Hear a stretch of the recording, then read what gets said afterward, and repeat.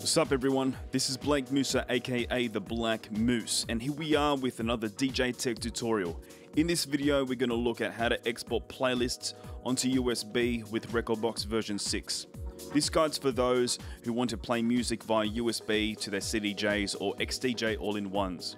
And if you're just starting on rekordbox, I suggest you have a look at my previous video on importing your tracks. Okay, with that out of the way, let's get into it.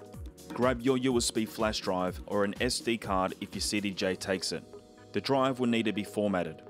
You can check what format your CDJ accepts by going to its manual. The most common format is FAT32. Before you do this, copy any needed files from your drive to your desktop. If you're using a PC, head to Explorer, right-click your USB drive, then Format.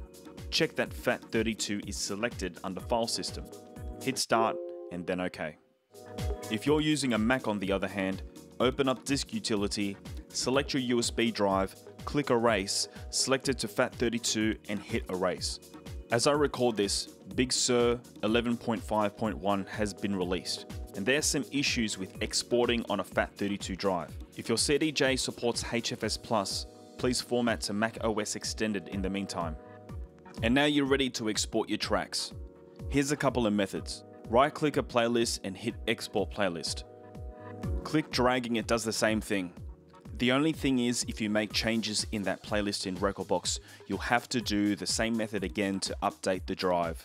The other way is using Sync Manager, which will automatically sync your drive every time you plug it in.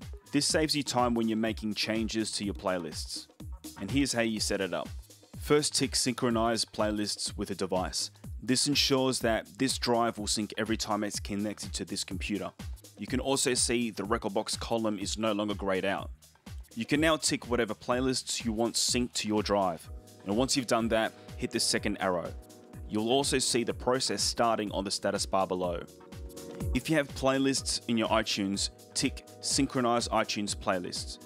Tick the playlists you want, click the first arrow, and you see iTunes in the rekordbox column will be enabled. Then hit the second arrow to sync.